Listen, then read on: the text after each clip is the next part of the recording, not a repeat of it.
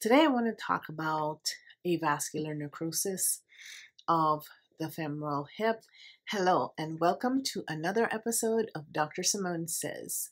My name is Simone Eastman Yuan. I am a medical doctor with sickle cell disorder, and I'm also the best-selling author of the book Doctor in a Patient's Body.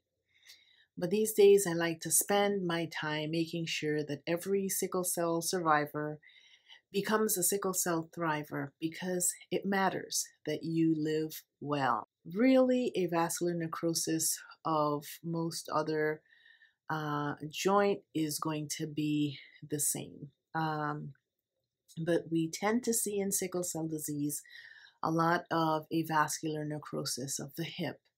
And I know that you are well aware of what the medical sequelae is, what they recommend, which is usually hip surgery.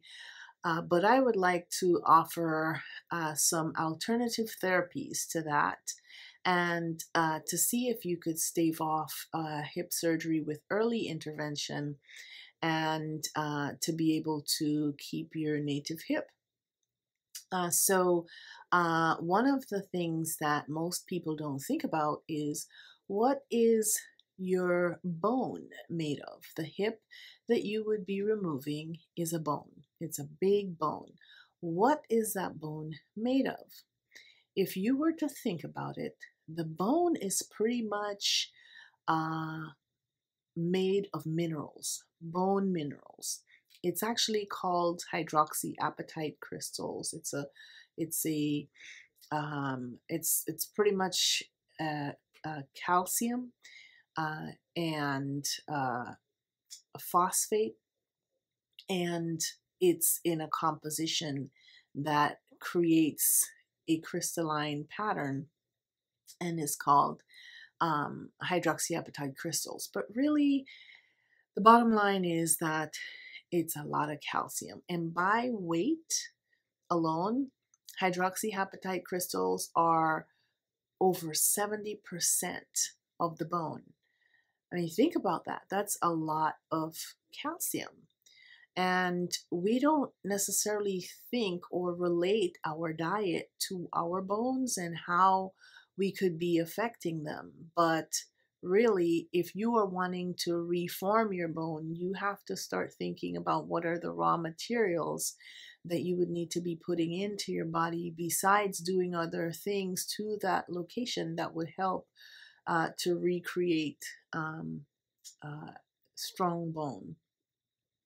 Besides weight-bearing exercises and all those things. Usually, by the time you find out that you have avascular necrosis, you're already not probably wanting to exercise that joint. But let's roll back a little bit and talk about the definition. We all hear avascular necrosis, AVN.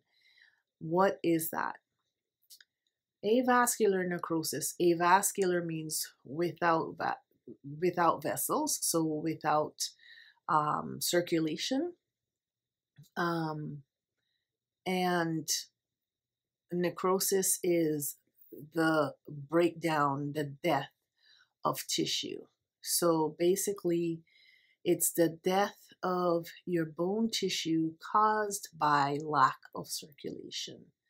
And so that makes sense, right? Because that's what tends to happen in sickle cell disease. There is blockage to the circulation because of your sickled cells, and your cells are causing that part of the bone, or that part of the bone that is not getting circulation, it's not getting oxygen and it's not getting nutrients because that circulation is cut off. So therefore, you're not nourishing that bone anymore, and anything that's not nourished will die. And so eventually the bone starts to die off, and the density of the bone becomes less and less until it's very difficult to even weight bear on the bone. And the dying of the tissue, just like the dying of every tissue, causes pain. it's ischemia, and it causes it's lack of oxygen and organ death because of lack of oxygen, and it causes pain. So we know what's going on. So that's important, because if we know what's going on and we know what's causing it to happen, we can sort of try to peel back the layers and ask ourselves, at what point can we intervene to make what's going on reversible? So the first thing we know is what the bone is made of. And if we know it's made of, and so we said about 70% or more of calcium. And what else? It's made of collagen. It's made of fibers, right?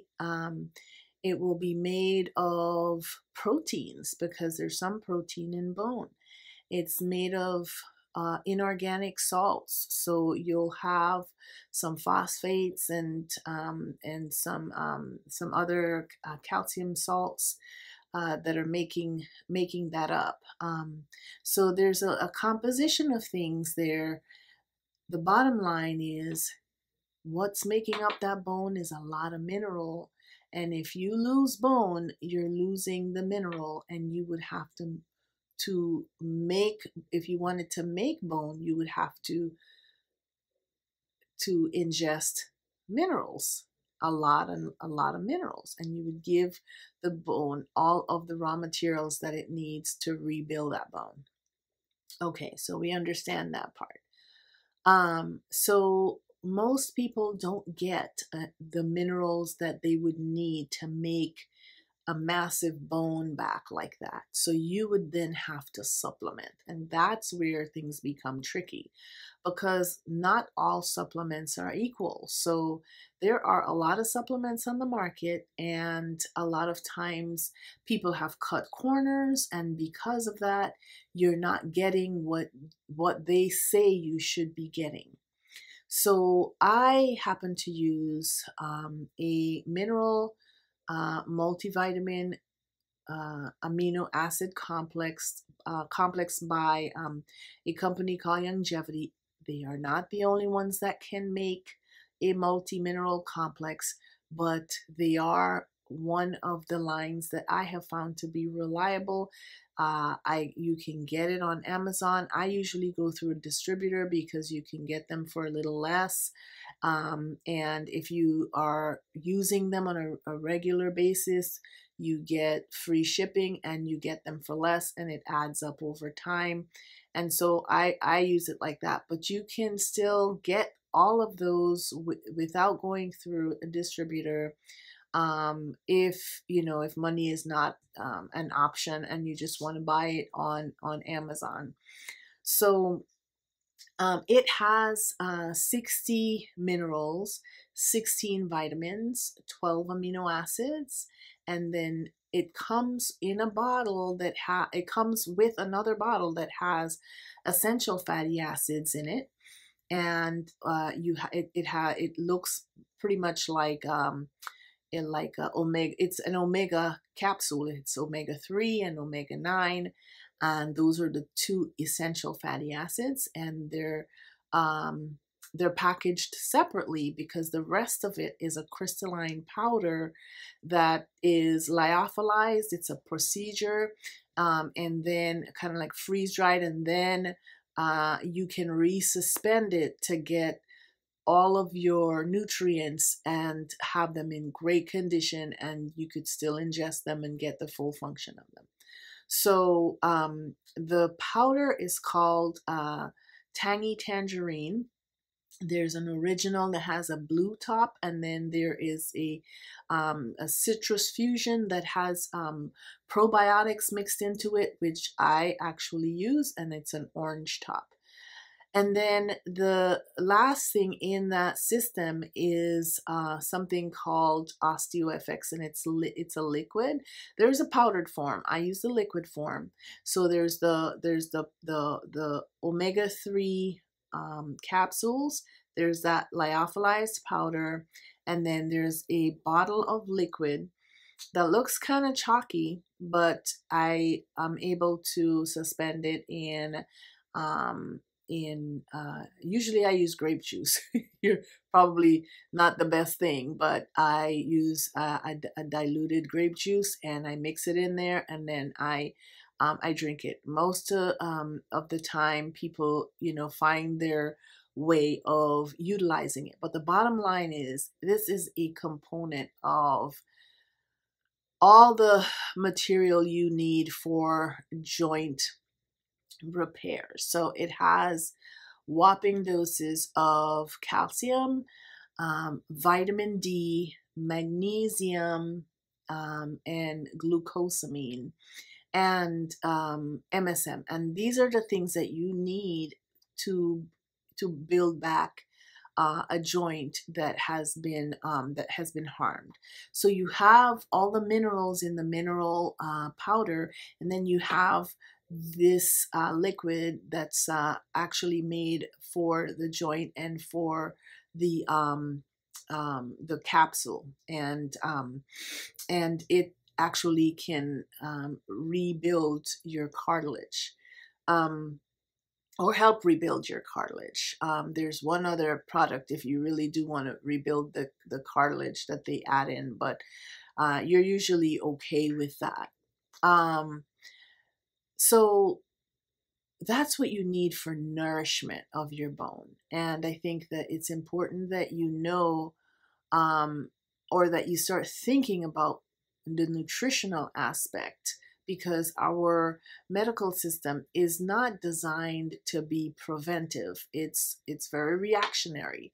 But if you are trying to be a step ahead, you need to be thinking about what nourishes your body, what nourishes your bone, and how to keep nourishing them by giving them the raw materials, and how to nourish them once they've been damaged so that they could be repaired.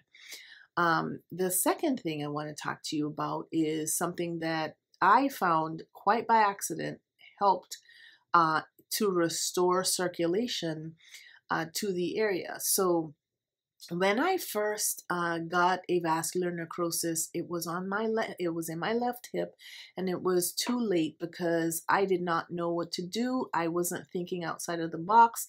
I was going along with just conventional medicine and thinking that that was the only option available to me.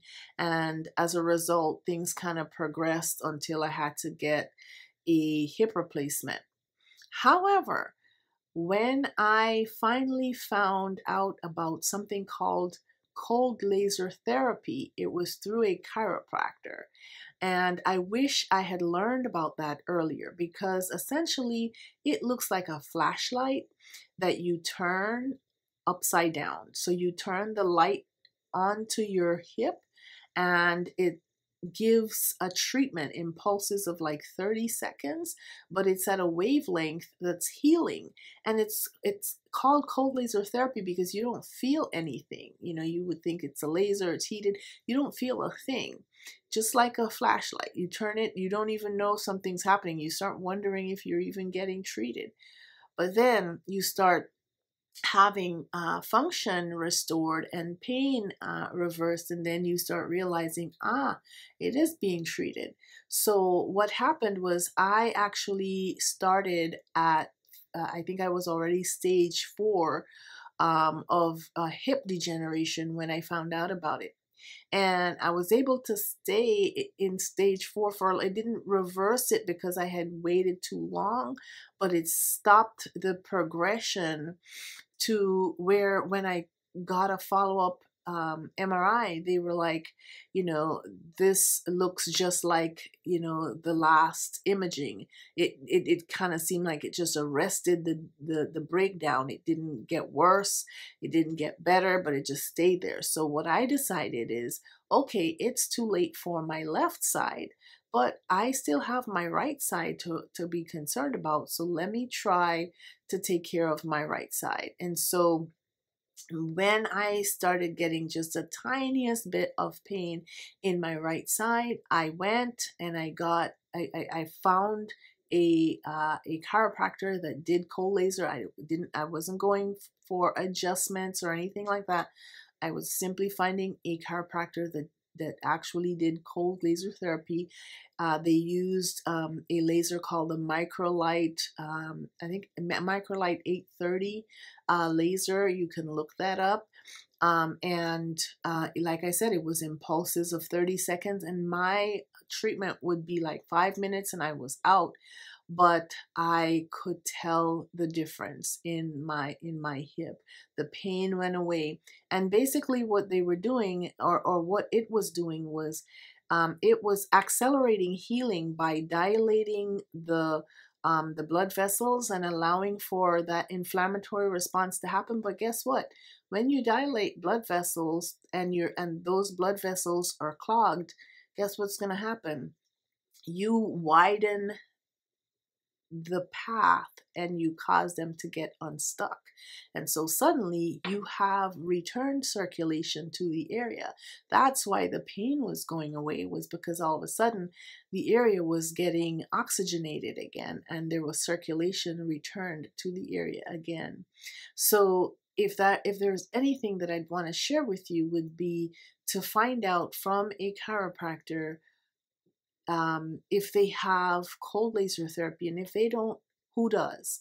And work from there. I remember there was a time when you could go to the Microlight laser, cold laser therapy website, and they would tell you which provider in the area had cold laser therapy to offer for you. In fact, that's how I found the first person to work on my right hip. The third thing is traction.